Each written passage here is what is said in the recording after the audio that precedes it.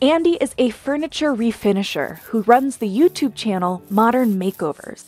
This dresser was made in the 1920s. Over years of use, the veneer is starting to peel off. There are marker drawings on it, and the stain is starting to age.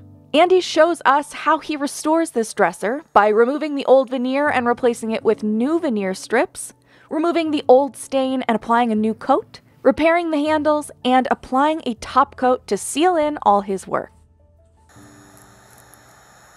The veneer on this dresser is severely damaged and unsalvageable. Andy is using a heat gun and a putty knife to strip it off.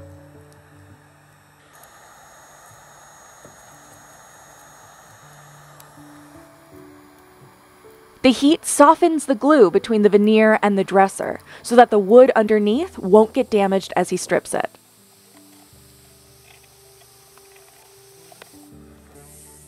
He sands the whole piece down to bare wood.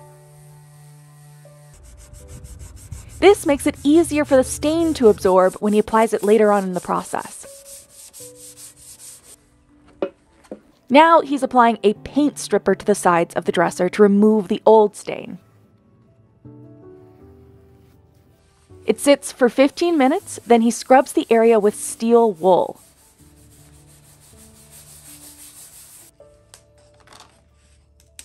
Andy is replacing the old veneer with veneer edge bandings.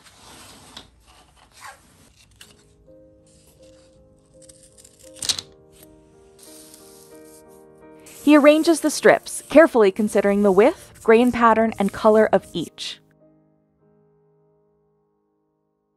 Once he's happy with how they look, he numbers them to make sure he can put them back in the same order. Andy is covering the surrounding areas with painter's tape in order to protect them.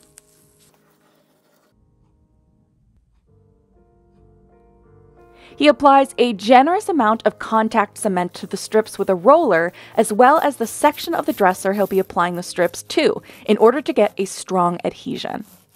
Andy waits 15 minutes and then does a touch test. If the contact cement isn't tacky to the touch, the strips are ready to go on. He is applying one strip at a time to make sure the application is perfect.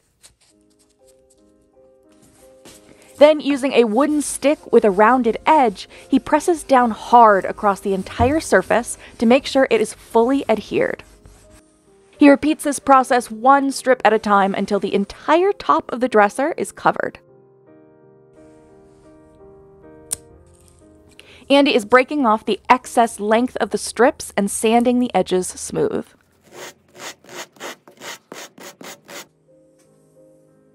To give the front edge of the veneer a cleaner finish, he adds a thin strip of wood to blanket the edges of the veneer strips.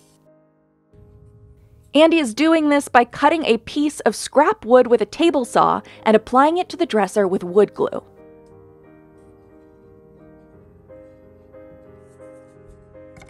He is restaining the body of the piece with an oil stain. Andy slathers the stain on with a brush and then wipes it away with a towel.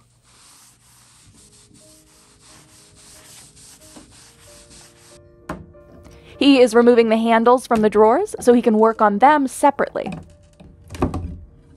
Andy sands the existing finish on the drawers in order to apply a new finish.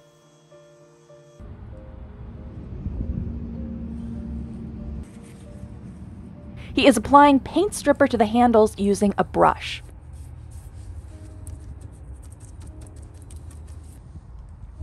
After 15 minutes, he can scrub away the stain and finish on the handles using a scratch brush.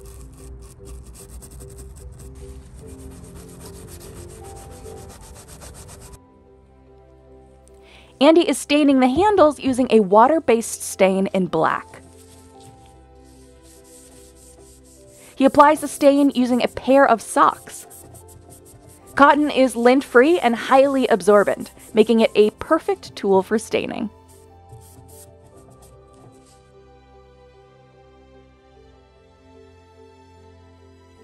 He uses a water-based top coat to seal the drawers and the body of the dresser.